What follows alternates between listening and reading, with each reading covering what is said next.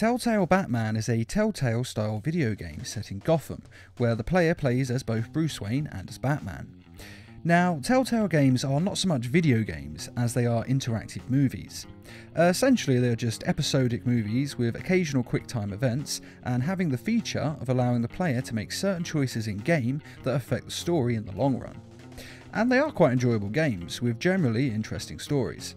But the Telltale Batman game is not only an interesting story, but it actually came up with some great new additions to Gotham City and to Batman's world. Now, some of these changes were quite simple, such as the Penguin not being a short deformed man, but instead just an ordinary man, which also made him a hell of a lot more relatable, at least in my opinion, and I much prefer the Penguin like this. But the best addition, also in my opinion, was what Telltale did with Bruce Wayne's parents. In the game is revealed that Thomas and Martha Wayne were not just billionaires who run most of Gotham's businesses, but in fact they run the criminal businesses of Gotham as well, and the image of them as Gotham's saviours is just a front for the media. Now, it was mainly Thomas Wayne who was the gangster, but his wife was aware of his activities. But that still means that Bruce Wayne's father was a gangster, who was partnered with mob boss Carmine Falcone and Gotham Mayor Hamilton Hill. And this group used their wealth and influence to gain more wealth and influence through any means necessary, such as having Dr. Thomas Wayne commit his business rivals into Arkham Asylum if they didn't do as he says. Subject 9. Dad. I thought your father was dead. Subject 9. Esther Cobblepot. You've been declared criminally insane and committed to Arkham indefinitely as a ward of the state. Please, I'll sell you the land. Please don't do this. You had your chance. You should have made the deal we offered you. Give her the drug. Thomas, we're friends. Our boys play together. You were warned, Esther. You know I always get what I want. Commence the procedure. Give her a dose she won't come back from.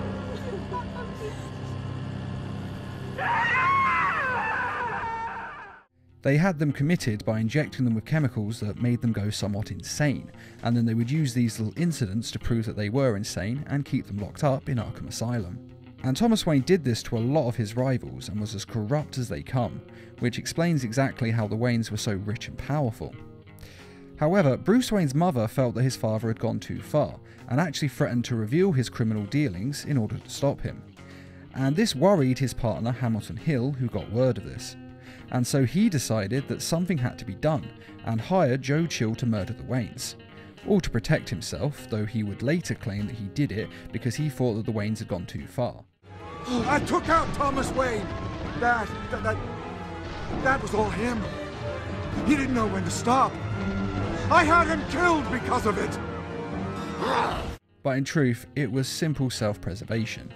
And I have to say that I think this was the greatest innovation in the Batman mythos in years. I absolutely love this idea, and I think it's just genius.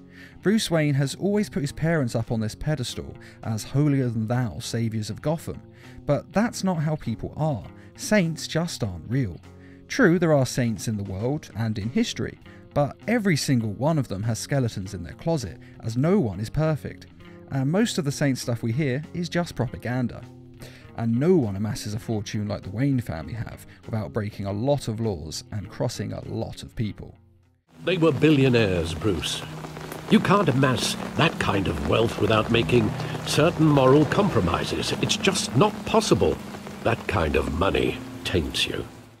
So Martha and Thomas Wayne being a part of the criminal element of Gotham City not only makes perfect sense, but it also explains a lot about them. Not only how they got a lot of their money, but also why they were killed. It's always been explained as a random mugging, which isn't impossible as it does happen.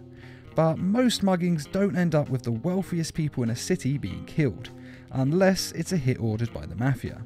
And the Waynes were very famous, so as soon as Joe Chill saw them, he knew who they were. So why would he kill them? They could make him a millionaire with a phone call, or he could kill them, and every cop in Gotham wouldn't rest till they had him in custody. After all, it's a sad fact of the world that nothing motivates the police like crimes against the rich and powerful. So Joe Chill being a mugger who killed them just doesn't really make any sense. unless of course he wasn't a random mugger, but it was a hit taken out by the Mafia. And the knowledge of all this rocked Bruce Wayne to his core, as his parents were the driving force that started his crusade against crime, and all he has ever done has been done because of them. They are his rock that guides him and keeps him honest. But it turns out they weren't quite as honest as he believed. And as devastating as it is to see Bruce Wayne like this, I must admit that it's bloody entertaining to watch, and it actually makes me respect the character a great deal more.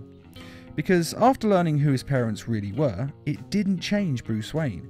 It was difficult for him to accept and to overcome it, but he still decided to continue doing what's right and to continue being Batman, regardless of what his parents have done, as it's his life and not theirs. And I think this shows just how strong and determined Batman, and of course Bruce Wayne, can be. And I think that seeing all this happen actually strengthens his character. And I also feel that this change humanises the Waynes in a great way, and it makes them seem more realistic, less like a comic book cliche, and more like real life people.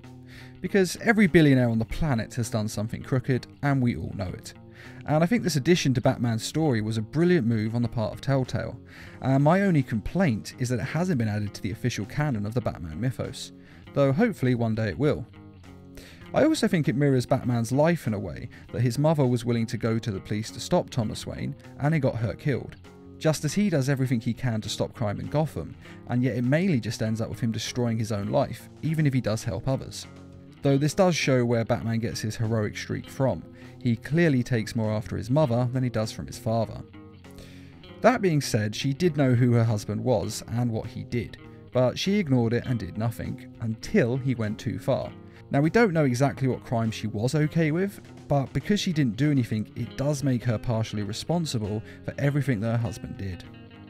But what do you think of this twist to the Batman story? Do you think it was a good idea, or do you think it was a terrible idea? And how guilty do you think his mother actually is? Be sure to let us know in the comments, and I'd just like to say a quick thank you to those who made this video possible by donating to the Needle Mouse Productions page on Patreon. Patreon is a crowdfunding site that's helping us to bring you more videos each week and to raise funds for adapting comic book stories into short animated films. If you're interested in donating or just want to find out more, a link is in this video's description. And as always, thanks for watching, and feel free to subscribe, share, like, and comment.